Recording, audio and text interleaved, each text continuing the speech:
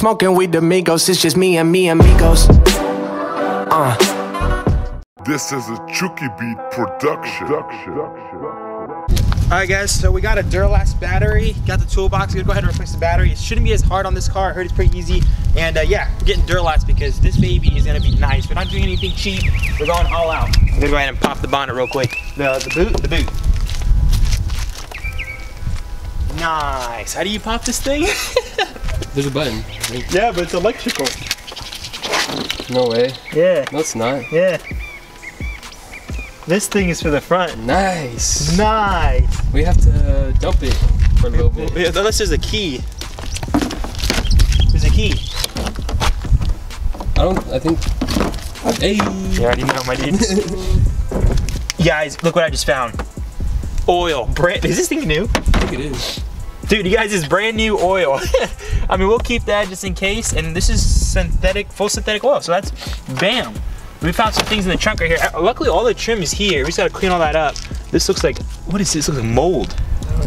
That's disgusting. We're gonna go ahead and take out the battery. I'll show you guys how we do that in a second. A couple of things I found here is a whistle, and it looks like this has a coach or something. I don't even know what's going on here. Okay, we got also, I don't know what that is, a pen, some weed. I don't know what the hell that is. I should probably be doing this with a $220 check. Personal money, oh, it's a money order. What's a money order? I don't know. Go ahead and pop this. Look at that, guys. We get a spare, and it's Goodyear. Look at that spare, that's a good spare. And a jack. Guys, this is solid, this is rock solid. Go ahead and remove this guy, and bam, that's the battery. Look how easy that is. We got a bracket and just 2 screws on both sides, and we should be able to get this bad boy out. Yeah. Handouts create lazy people I'm not impressed with. You want something in light, then why don't you go and get it? Actions speak louder than words do. It's pretty quiet, isn't it? Look at the world we live in, defined by comment sections. Surround yourself with people that challenge how you. Alright guys, the battery is in there. Everything is clean. Not mint, but we'll get it detailed later. We're not going to worry about those leaves right now. We're going to go ahead and put the key in the car and see what happens. Alright, got the key ignition. I'm going to turn it. Alright, I'm not gonna try to start it. I think you need to start it for power steering, right? Alright, we're not gonna worry about that right now, guys. We're gonna go ahead and do an oil change before we start up the car. I don't wanna mess up the engine. Doing all kinds of, that's good, doing all kinds of beeping noises. That means the battery is working. I don't know if the alternator works or anything, so we're gonna go ahead, replace everything we need to replace, and then we'll see if the alternator works. I don't know how to test that, but now we have a new battery, which means I'm not gonna get some crazy fault codes. Think, now people that nod their head and act like they agree. Those people that cut you open just to watch you bleed. Always be yourself, not the person that you pretend to be. No, these people gon' tell you that you will never make it. Then when you do, they gon' say they knew you were going places. That's just how it works. Next thing you know, you'll be overrated hearing people say they missed. Alright guys, currently we're draining the oil, but I don't know if you guys can see, we're draining the oil, but it looks like as if there's not much oil in the car. Like that, it would pour out a whole lot more if there was a lot, but you can clearly see there's not even 7 quarts in this car, so that's another reason why it probably didn't start. Alright, my boy Johnny just got all the oil out.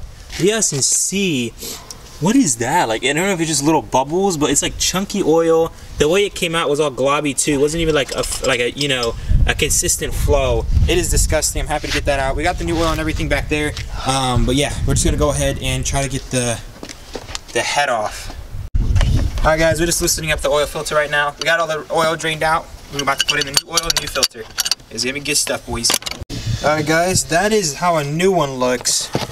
And that is how 1.5 years of sitting looks. That, oh my god, look, it's just like, it's stuck in there, it's disgusting. Yeah, that is dried up oil. Nasty. That is gross. Alright, whatever, we got the new one, boys. Yes, I don't know if you see that, but it's like different colors inside the oil. I've never actually noticed that. My boy Johnny told me that's kind of normal. Yeah. That's kind of normal. So I mean, but look at those guys, like all different colors. That's gnarly. Alright guys, so we just got new oil in here. We drained the old one, put out a new oil filter. We put a new battery in the car. We haven't replaced the gas yet. We're just gonna hope to God it starts. I know the water pump's out, but let's see if it starts. Fingers crossed, bro. This is, I'm honestly like, please. Hold up. Alright guys, moment of truth, please. Battery too, so huh? We put in the battery. Yeah, and we got a new battery. Please, God.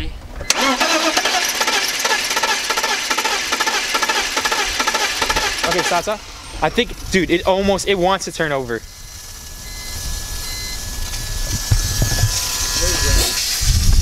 I'm hearing a leak. Dude, so close. Alright guys, so when we were starting up the car, we did notice that a lot of coolant came out. Now I know the water pump's shot. I can see some coolant on the bottle right there. I mean on the serpentine belt. I don't know if you guys can see that right down there. Lighting's kind of terrible. But I mean I know that's leaking, but that shouldn't give us a startup issue. I think the reason why we're having a kind of a startup issue is because of the 1.5 year old gas. I'm gonna take off this thing, the air intake, and we're gonna spray in some starter fluids. We're just gonna see how that makes a difference, and then we're also gonna check, because we hear a fuzzy noise over here, where the coolant is leaking. Alright guys, so we're just removing the intake right now. This is the, what is it, an air filter? Yeah. That's actual air filter. It looks pretty good, honestly. It doesn't look that bad. We're gonna go ahead and reuse that. I'm gonna throw that, probably put it on top of the car. That's windy. I don't think it'll fly. So once I spray this in there, Jonathan's gonna try to start up the car, and we'll see how it sounds. Alright, you ready? Oh, let me try. Alright.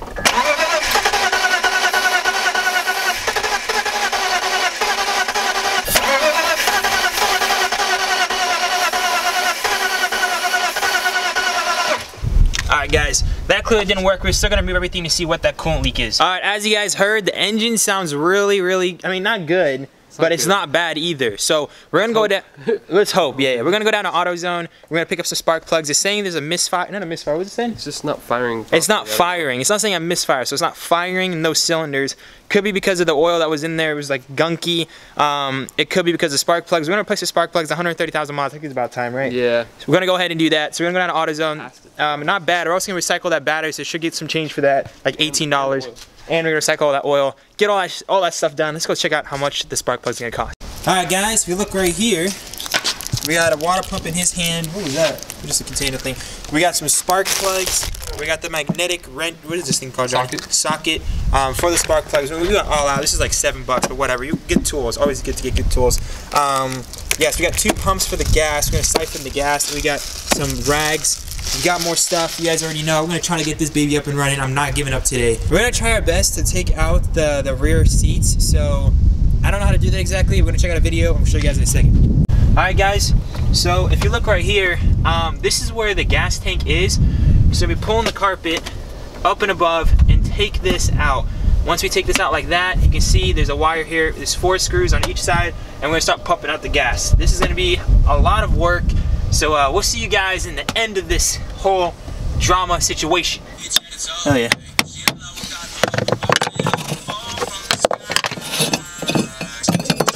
Alright guys, we got the hose line free, and now we're about to get out the gas.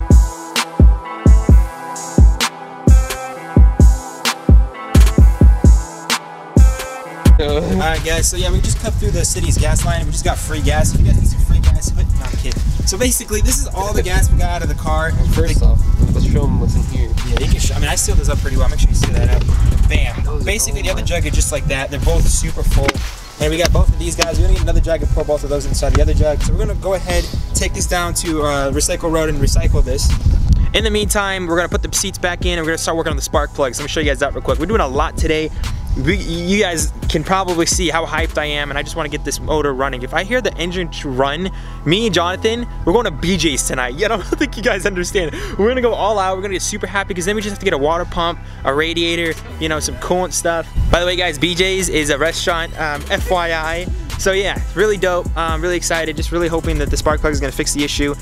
We have some ignition lighter, whatever it's called, to get the car going without gas, because the tank's empty now. Super happy about that. So without further ado, let's just start doing the spark plugs.